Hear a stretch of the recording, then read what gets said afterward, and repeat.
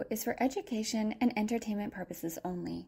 Please consult with your healthcare provider before making any changes to your health plan. Hey beautiful soul, it's Jacqueline from the Lost Labia Chronicles in partnership with Lichen Sclerosus Support Network.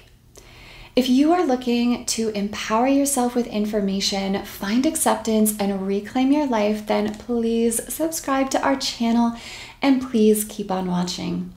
And if you have a friend or family member or loved one with lichen sclerosus and you want to learn more about the mental health and physical health aspects of living with LS so that you can better support them in their journey, then please subscribe to our channel and please share it with them as well. All right, so a few weeks ago, I published a video on sexual health symptoms and lichen sclerosus. And that video was really meant to be a general kind of overview where I kind of highlighted all of the different symptoms that folks may experience with lichen sclerosus, but I didn't really take a deep dive. That was more of an overview. And then in future videos, I kind of take a deeper dive into those things. For example, overactive pelvic floor and pain with sex. That was one of the symptoms. And then we did a video with Dr. Mukta Chauhan, which I will pop a card up here. And I will also leave that video linked in the description box below if you want to check that out. So today is one of those deeper dive videos. And today the topic that we are going to be addressing is tearing with insertion. So insertion being with a speculum, a tampon, a toy, a penis, etc. When something is inserted into the vagina, you experience painful tearing. That's what we're going to be talking about today. So we're going to look at what areas of the vulva tend to tear, why lichen sclerosus skin is more prone to tearing, who is more likely to experience tearing, and then we're going to talk about a few ways to kind of help manage this incredibly distressing symptom that some of us happen to live with. As always, if you find the information in this video helpful, please give us a like and please subscribe to our channel. All right, so first we're going to talk about what areas tend to be more prone to tearing. Specifically when we're talking about insertion. So again, we're using the term insertion here very, very widely to refer to something being inserted into the vagina. So that can be a penis, but it can also be a speculum, right? At a gynecology exam, it could be a toy, it could be a finger, it could be a whole host of things. So we're talking about something being inserted, and that causes the vulva to essentially tear for some folks. And I do want to say that for folks who are maybe newly diagnosed or kind of just in the beginning journey of learning about lichen sclerosus, I do want to highlight that just because you have LS does not guarantee that you are going to experience this symptom. I know people who have had lichen sclerosus for over 40 years and never once did they experience tearing with insertion. So it's not a guarantee that you have LS that you're going to get this. But with that said, there are definitely folks who experience this. I happen to be one of them. So if you follow my story, you know that pain with sex and tearing with sex were two of my earliest and most distressing symptoms that I lived with. And I wouldn't just tear on occasion, I would tear almost all the time when there was something being inserted into my vagina. So let's talk about, when I say tearing, where are those areas? Which areas tend to tear when we're talking about something being inserted? So I am going to kind of show on this model, but then we're also going to have a little diagram up at one point so you can kind of see where those are located. If you are looking for more information about vulvar anatomy, we do have a free event that we hosted that was vulva education and vulva awareness. So there's a whole anatomy overview in the first section of that video, and that replay is available on our YouTube channel. So if you go to the live playlists, you'll find that there if you want a more comprehensive overview. So basically, We're all probably familiar with my vulva puppet from the Body Agency at this point in time. So these maroon colored outer lips, those are the labia majora, the outer ones. The inner lips, these kind of crimson colored or red, magenta, those are your labia minora. Up at the top, this kind of dark blue hood here is the clitoral hood, and then this pink circular bulb is your clitoral glands. And then if we open it, this kind of, well, not kind of, it's very white. This white area is the vestibule. So at the top of the vestibule below the clitoral glands, you have your urethra, and then towards the base of the vestibule, you'll have the opening of the vagina. It's also called the introital opening, the vaginal opening, etc. So the areas that tend to tear, or most commonly tear with insertion, are right below the vaginal opening. So let's pretend we have the opening here. It's kind of right at the base of that vaginal opening, although some people can kind of tear on the sides too, just kind of around the vaginal opening. And then right below the vaginal opening, you have something called the fourchette. So the fourchette is basically kind of below. It's a fold of skin that kind of sits in between the space of the vaginal opening and the perineum. And then the perineum can also tear. So around the vaginal opening, the fourchette, and then the perineum. So again, I'm gonna pop a little picture there for a second so you can kind of get acquainted. Maybe pause the screen for a second so you can just really see where those three kind of main areas are located. But those do tend to be the areas that will most commonly tear with insertion and lichen sclerosus. All right, let's talk about why is lichen sclerosus skin more prone to tearing? So what is it about it? What is it about our skin that makes us more predisposed to experiencing tearing with insertion? Well, a lot of this has to do with skin texture.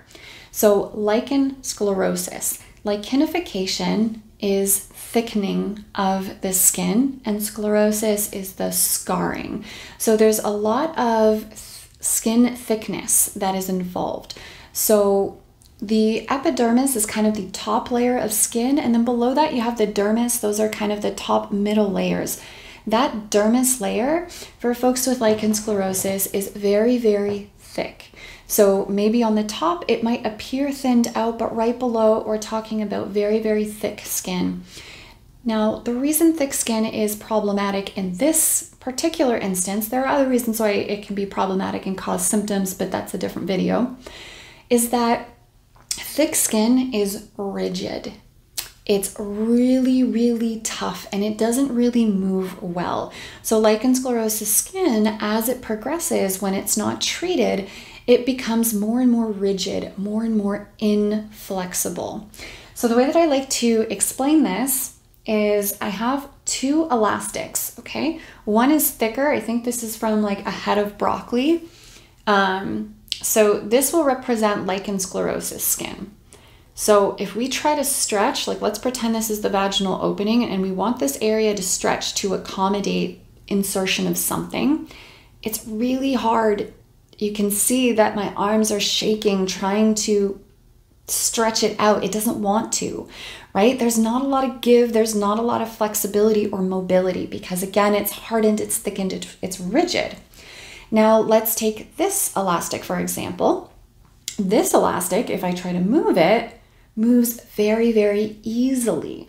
So this would be kind of non-lichen sclerosus skin, and non-lichen sclerosus skin without that lichenification and scarring, it has a lot of mobility and flexibility so that when we try to insert something, it can easily accommodate with no resistance. So that is how I explain, what is kind of going on with the skin and why with lichen sclerosus, because this is so thick and tough and resistant and inflexible, when it's trying to stretch, it's almost like you're stretching something past its breaking point. It will literally crack and fissure and tear the skin, which, by the way, as someone that experienced that for over a decade, is incredibly painful and incredibly distressing. Like when it first happened to me, I was terrified.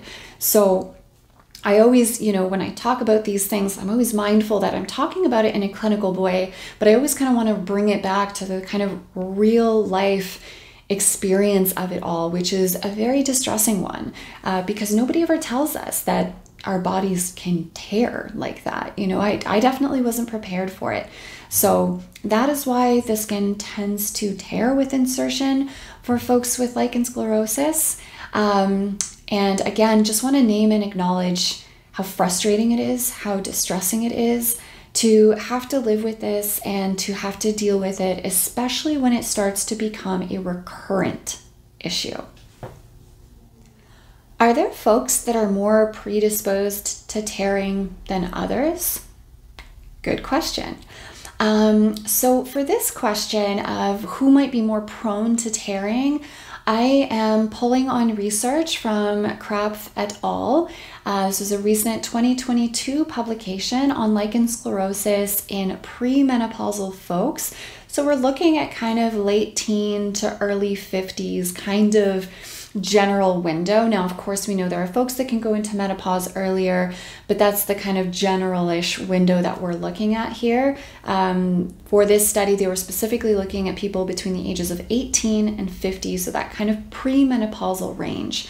And what they were looking to see was, do people in that age group present with symptoms differently than, say, children or people who are menopausal or postmenopausal? And their qualitative study revealed that, yes, in fact, people in that premenopausal area do seem to present with different symptoms. So instead of itch being the most common symptom, for folks in that age group, the most common symptom was actually tearing. Actually, first it was pain with sex at 68%, and then tearing with insertion at 63%. So the top two symptoms that folks in that age group struggle with are pain with sex and tearing with sex. So that age group does seem more predisposed to experiencing more sexual health related symptoms. And I'm going to pop this slide up really quickly. This is a slide that I made for a presentation that I gave at the Holistic Healing Summit, the 2023 one, where I did an overview of current research. And this is a slide from Dr. Krapf's 2022 paper, again, highlighting the 3 main symptoms that folks in that kind of premenopause category experienced, along with the top 3 skin changes. So again, and that, I have to say that study for me was really, really validating, because all the kind of narratives that I heard around lichen sclerosus after I was diagnosed was that it's itchy. Lichen sclerosus is itchy. Itch was all I heard. And I kind of felt really bizarre, because itch was never really a big part of my symptoms of my LS journey. For me, it was so sexual health related. It was pain with sex and tearing with insertion, and issues with my clitoris, clitoral pain, clitoral loss of sensation. That's what I was going through. So I found this study to be, really validating, and spoke to, because in my 20s, that was happening to me. I would always tear with insertion.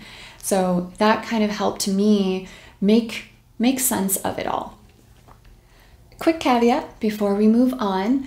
Research is never, or almost never, as straightforward as it appears. So this is not to say that if you are 60 that you don't experience tearing. You may experience tearing at a younger age or an older age, right? It's just that they found that people in that group tended to have those symptoms over itch, just like the opposite holds, right? There are folks in that premenopause category that do have itch as their primary symptom. So I just want to kind of make it clear that it's not always as straightforward. So if you're sitting here and you're younger and you're like, but I am itchy, that's okay. That study doesn't invalidate that. That is your experience, and that is absolutely true. Just like it is true and valid if somebody who is menopausal or postmenopausal is experiencing tearing.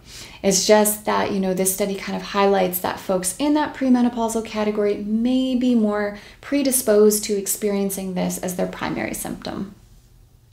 All right, so at this point, we have discussed which areas are more prone to tearing, why that skin is more predisposed to tearing, and which age groups are more likely to maybe experiencing tearing with insertion.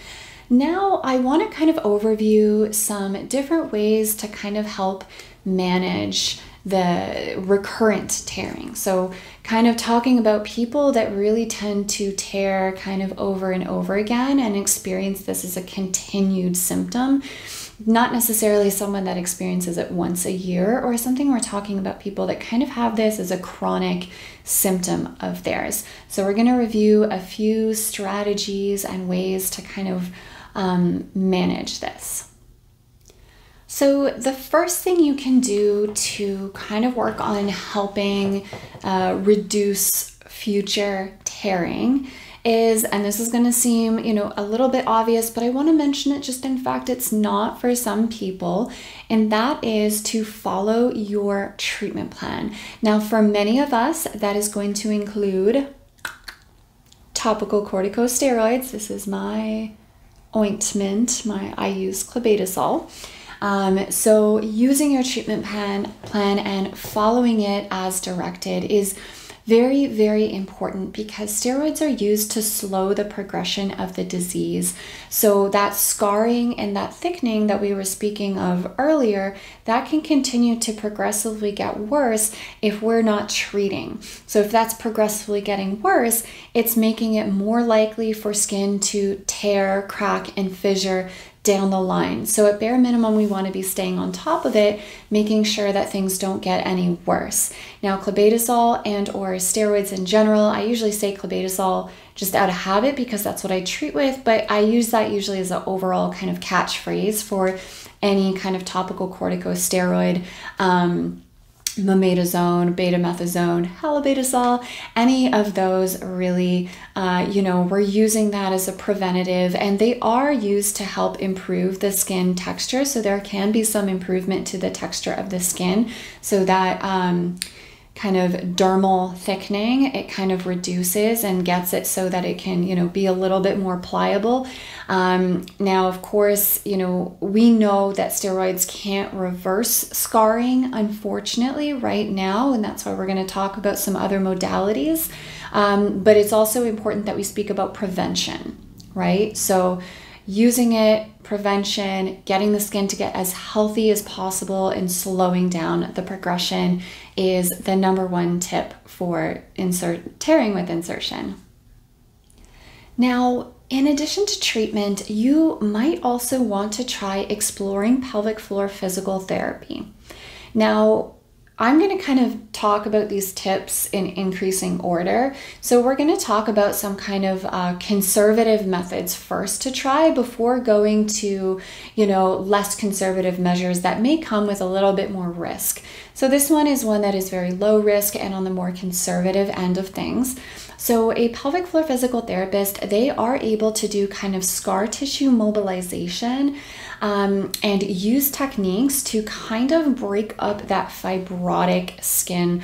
Fibrotic skin is basically thick, hard, rigid skin. So they want to work on that scar tissue to increase mobility and elasticity and encourage blood flow to the area.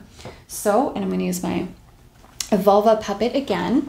So a lot of folks do experience tearing around the base of the vaginal opening and that kind of fourchette area.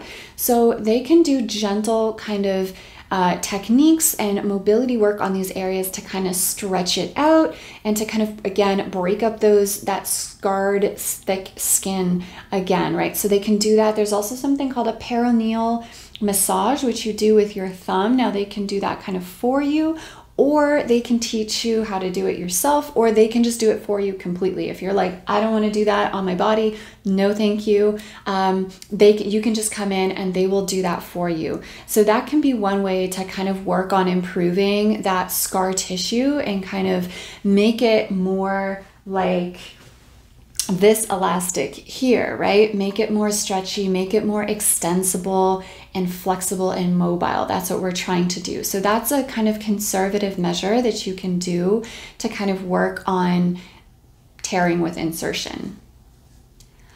Building on the point of working with a pelvic floor physical therapist, if you think, and by the way, working with a pelvic floor physical therapist is very important, especially if you think or you suspect that you may also have overactive pelvic floor. Overactive pelvic floor essentially just means that your muscles, your pelvic floor muscles, are too tight. They're unable to relax. Now, we do have a video on overactive pelvic floor and pain with sex and tearing with sex with Dr. Mukta Chauhan. Again, card up here and linked in the description box below if you want to check that out. But if you have a tight pelvic floor and you've got that thick fibrotic scar tissue skin, then again, that does kind of predispose you and make you more likely to experience recurrent tearing. So that's why it's important to see a PT, but also building on that, another thing that you can do is you can try something called heat therapy. This is another conservative measure, full transparency. There's no papers on this. This is just something that I do myself. And that I know others have found some benefit to, so I'm sharing it with you. Feel free to pick and choose from all of these options. You never have to do exactly what I do. But let's talk about heat therapy for a second. Essentially, it involves basically using a vulvar heat pack. So what I use the brand Private Packs, which are non-toxic gel pads that you can make cold or hot. So I often talk about them in the context of ice therapy for itch and pain and inflammation, but they also have their use as a warm pack. So you can either warm it by kind of microwaving it for 5 to 10 seconds. Be mindful of that because everybody's microwave is slightly different. So just maybe do little small intervals first, or you can submerge it if you don't have a microwave or don't want to use a microwave. You can submerge it in hot water, leave it there for a few minutes. That pack gets nice and warm. And then basically you're going to lie that again with that protective sleeve, just to make sure that we don't burn our vulvas or anything. We always want a protection, a little protective layer. Private Packs do come with that protective layer. And then basically, you're just going to kind of rest it against the vulva. And what that does is that warmth, that heat, it brings blood flow to the vulvar tissues as well as to the pelvic floor muscles. And heat for muscles works really well to relax muscles. So again, building on that, if you think you also have overactive pelvic floor where your pelvic floor muscles are tight, that heat can kind of relax them, because if they're tight, and the skin is thick and fibrotic, again, it's more likely to tear. So we want to kind of get things to settle and relax a little bit before. This is something that I still do sometimes before I have sex. I will do that. I will also sometimes do, if I feel that I'm like a little bit more tense than usual, I'll often listen to a meditation at the same time or do some deep pelvic floor breathing. I like to really just kind of optimize things down there and kind of, again, stack the cards in my favor. You know, I'm a huge fan of stacking the cards in my favor. If you do want to get Private Packs, I do have a discount code. You can use code, all capital letters, the Lost Labia Chronicles at checkout to get 15% off of your first order. I definitely recommend getting a few packs so that you can kind of leave a couple in the freezer so that you have those on rotation, and then also you can have a couple that are just kind of hanging around outside that you can heat up for when you need to. Another conservative measure that you can do to help if you experience recurrent tearing, especially if you have scarring around the vaginal opening, and again, this isn't foolproof, may not work for everyone, but may be worth trying and seeing if it works for your body. I know it's worked for a couple people, so hey, it could work for you. Worth mentioning is to experiment with positions. So depending on the position that you're in, you can kind of, play with angles so that scar tissue isn't being hit as directly. So some people prefer to kind of be on top so that they have a little bit more control, and then you kind of work slowly to figure out which kind of angle is best for you. You may want to modify how you do missionary positions. I don't know if you've seen I don't actually know what it's called. I call it the sex wedge pillow, but it basically looks like a wedge. I'll pop up an image on the screen instead of me doing this awkward thing. I'll pop up an image, but that can kind of help with different angles and make certain positions more comfortable. So again, a lot of this is experimenting and seeing if we can kind of move some of that tissue out of the way so that it's not going to tear. Again, not foolproof, but I've heard a couple people that say that they experimented, they found their angle that works, and that's like their, you know, go-to kind of position because they know that they'll be safe in that position. So you can always try experimenting with positions to see if that helps. This last kind of conservative measure tip is, again, not rooted in any kind of scientific studies. It's more anecdotally based and based off the lived experiences of myself and of others. And that is to double up on protection. Okay, so we've all heard lube, use more lube. We know that, right? For the most part, we know that. I'll say it anyways, just in case folks don't. Use a lot of lube, but double up on it. So here's what that means. That doesn't mean use more lube. It means instead, let's say that you tend to tear right around this area here. Then what you would do is you would take something like a barrier cream, so something that's thicker and creates a more protective layer. So something like Vaseline or Aquaphor. Every time I mention Aquaphor, I do feel the need to put a little disclaimer that Aquaphor contains lanolin, which can be, there are folks who have lanolin allergies.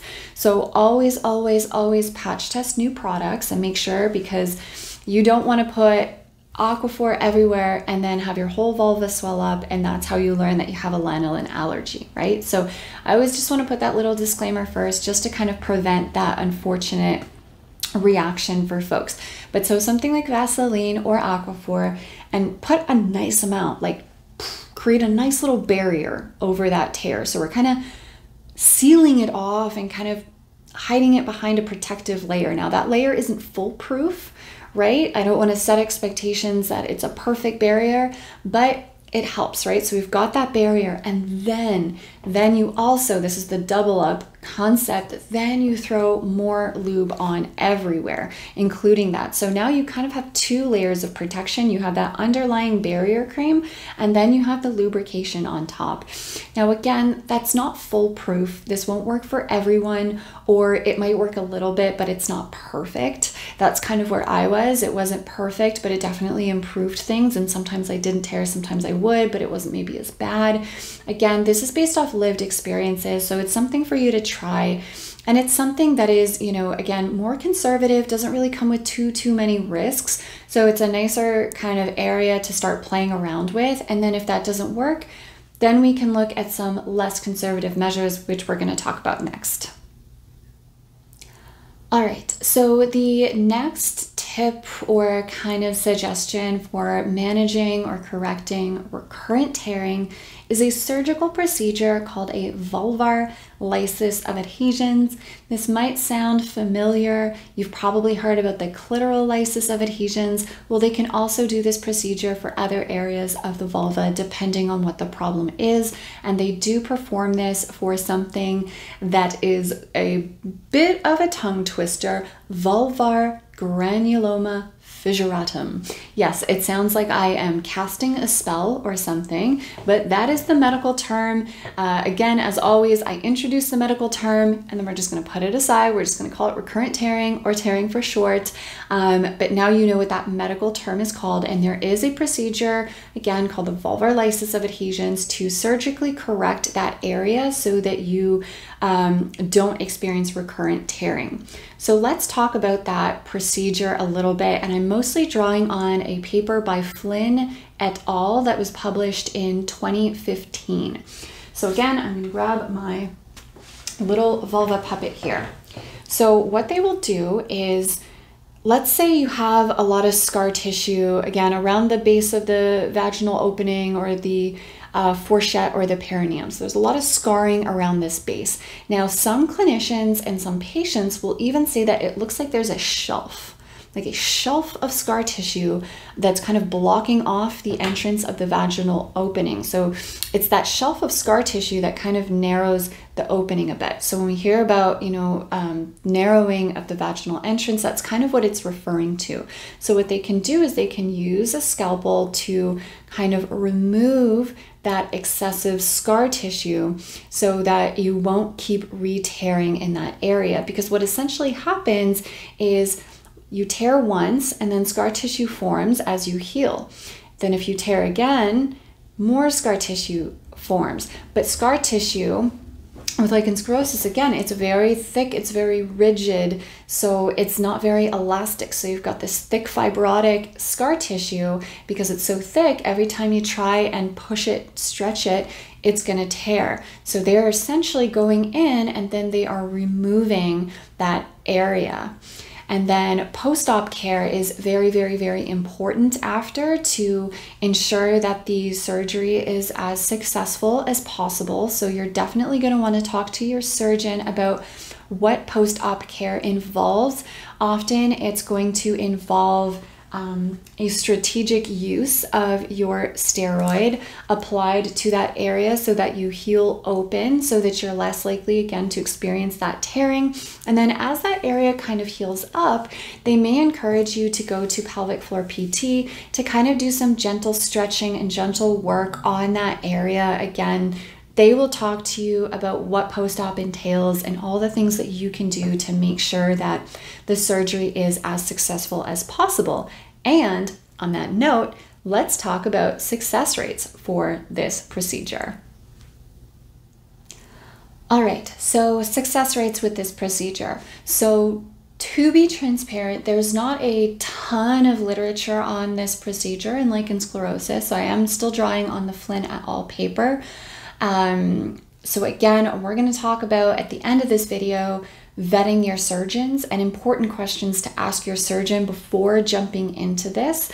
But from the Flynn et al. Paper, it would seem that the success rates are very good overall, that most patients that get the surgery with a good surgeon that knows what they're doing are overall happy with the results. So in this study, they had 20 patients in this study, and 44% of patients reported being very, very satisfied with their procedure and 40% being satisfied. So a kind of 84% success rate in terms of patient satisfaction.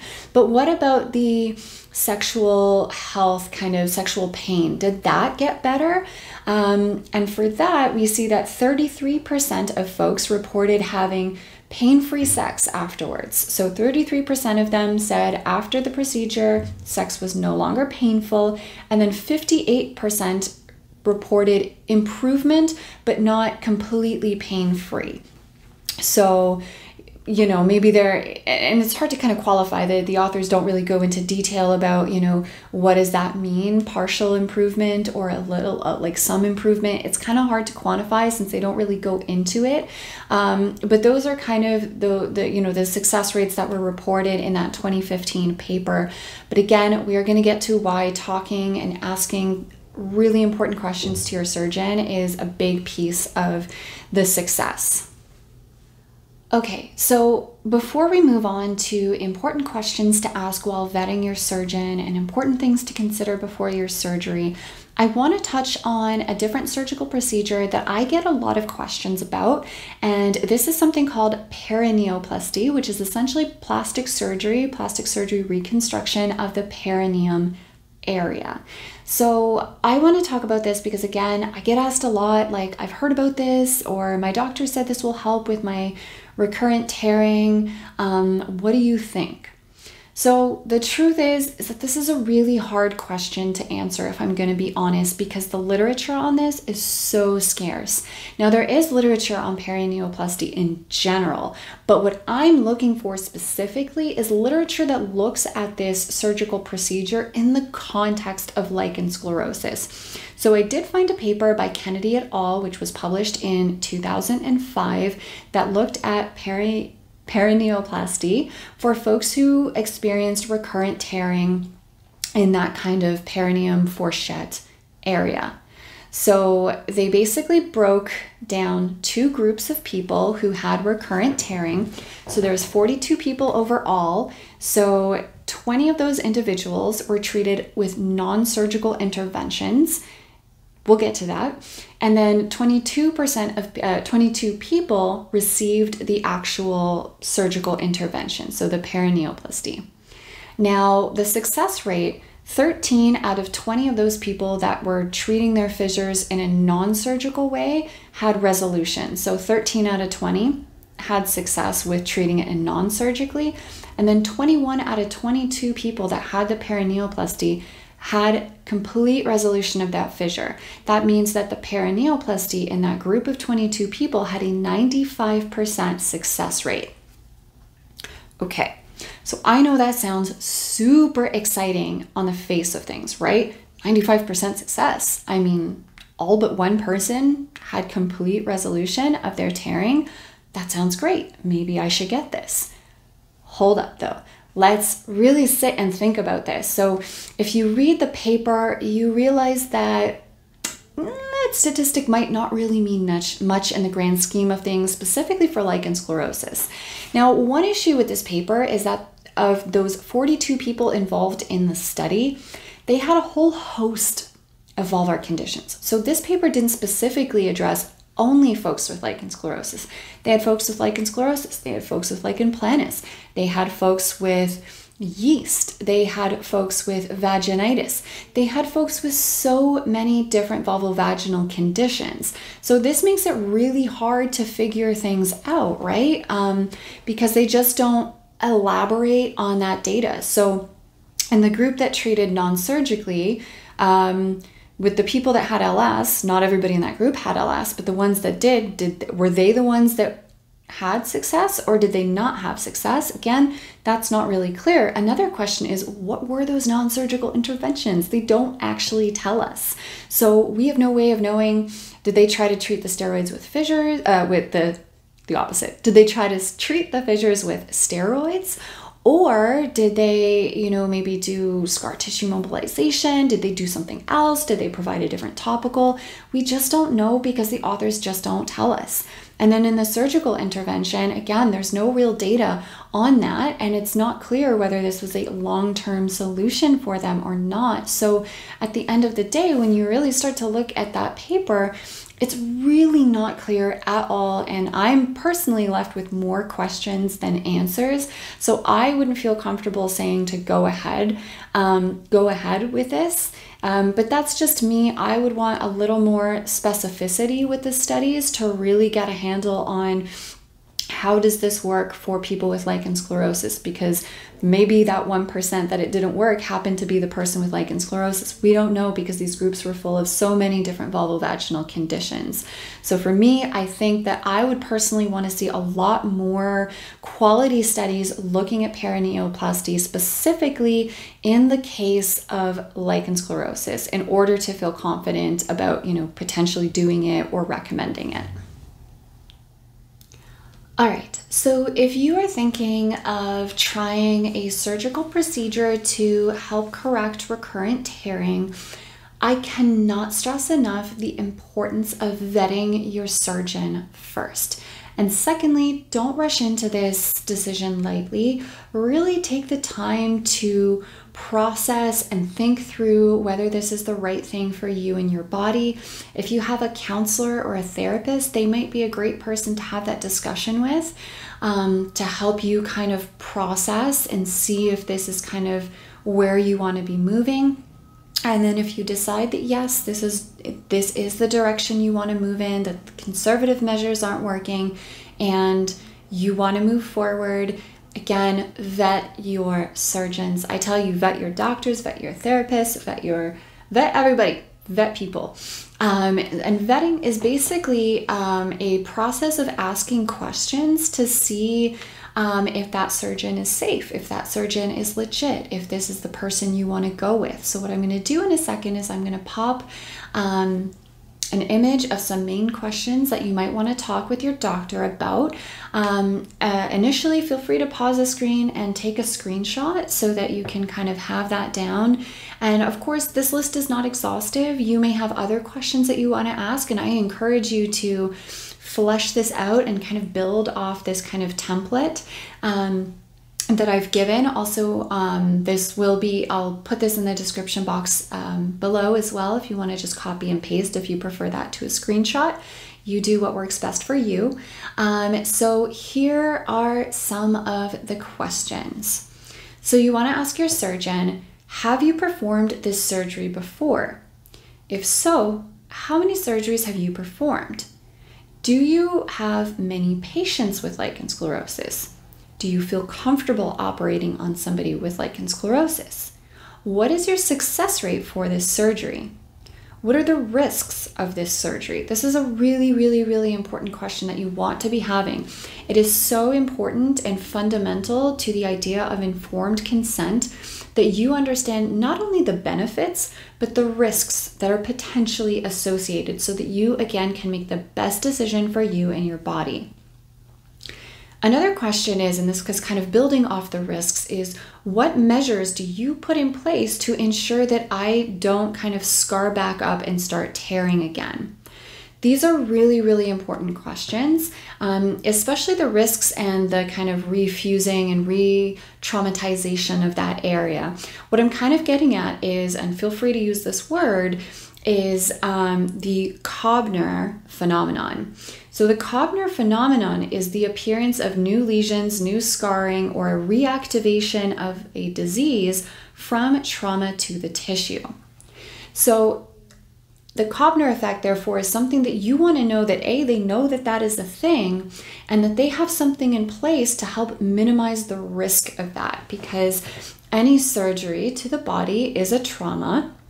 And if it is the case that, and especially with lichen sclerosus, there's a risk of that trauma kind of reactivating things or, creating new scarring, we want to know that they're aware of that and that they have a plan in place to minimize the likelihood of that happening. So a lot of this has to do with post-op care. So the way that they put together their kind of post-op and aftercare package is going to dictate, hopefully is going to minimize the likelihood of that happening to you and increase the likelihood of success. So again, if you are considering these surgical procedures, please have these important conversations with your surgeon. And if those surgeons are not willing to answer those questions, then it might be time to look at a different surgeon. For me, there's only, I can probably count on my hand how many surgeons I would let perform a surgery on my vulva, and that is because I need these surgeons not only to be skilled surgeons, not only to have performed this hundreds of times before and have a lot of experience, but I need these surgeons to be so familiar with lichen sclerosus skin and the extra challenges that that can bring to a surgical procedure, both during and after, as my body heals and as things move on. So definitely, again, copy and paste that from the description box below or use that screenshot. Fill it out with more questions you might have. And again, take your time with these decisions. Try out the conservative measures. If those aren't helping, then, kind of consider, these surgical techniques. Again, with perineoplasty, personally, I don't think there's enough substantial evidence behind it for lichen sclerosus. I would want to see more robust research that is really focusing on that procedure with just lichen sclerosus patients, following them up over a longer period of time to really get an idea as how successful they are. But I want to end this with one more thing that is not currently an option, but could potentially be in the future, and that is fat grafting. So Dr. Almadori et al. Published a study in 2020 on fat grafting to improve fibrosis and scarring of the skin, and as a secondary consequence, improve sexual health, because the authors recognized that steroids can't reverse scarring. And the scarring is a big reason. Scarring and fibrosis, that thickened tissue, is a big reason why people tear, which leads to sexual pain and sexual health issues. Now, they noticed that, hey, people are using fat grafting for other conditions that include fibrosis and scarring, and it's successful there at restoring that tissue. So maybe we can apply that to lichen sclerosus skin that also has scarring and fibrosis and see if that improves the skin and if it improves sexual pain. Now, what they did notice in this first cohort was that sexual pain improvement that was seen. People said that they had less sexual pain. There was a reduction in symptoms overall. There was a reduction in mental health distress, and clinicians did report, and by the way, this is just a visual reporting, they said that the skin of their patients looked better, and they noted that the biggest improvements were actually seen in the fourchette area. So to be clear, fat grafting in this paper is not being proposed as a treatment.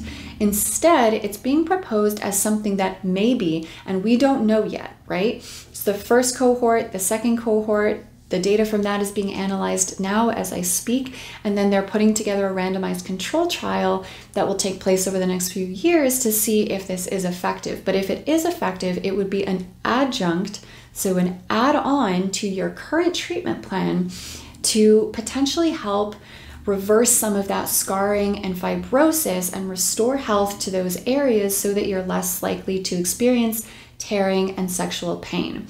Now, again, the jury is still out, but I think it is important to at least highlight that, there are researchers and doctors that are thinking about this, that are trying to figure out, more ways to reverse and correct the scarring that can happen with lichen sclerosus. And again, I think it's really important that folks have options. I always talk about the importance of options. When you're told it's this surgery or nothing, it can feel very defeating because maybe that surgery isn't accessible to you. Maybe you live in a country where there are no surgeons that do that, etc. But when you open it up and say you have this option, this option, this option, or that option, that places the power back in your hands. That can be very empowering to say, I get to choose. I have options instead of it's this or nothing, or like sometimes we're told there's nothing we can do, right? And that's the most defeating option, is there's nothing. So I bring this up more to let you know that there are researchers looking into different ways to correct scarring so that we have more options in the future. But this is where we're currently sitting right now as I film. It is May 2023. So hopefully in the future, I'm going to have more videos expanding on this, more research to share with you, more options, etc. All right, beautiful soul, that is it for this video. I hope you've learned something new. Please share in the comments if you experience recurrent tearing. If you've had the surgical vulvar lysis of adhesions, please let us know how that went. If you have had a perianoplasty, please let us know how that went. If you've tried any of these other techniques, let us know if that works for you, if it doesn't work for you. And of course, if you also have other topics that you would like to see us discuss in the future, you can also drop those in the comments and we will put that on our list of future things to do. So that is it for this video. I will catch you in the next one.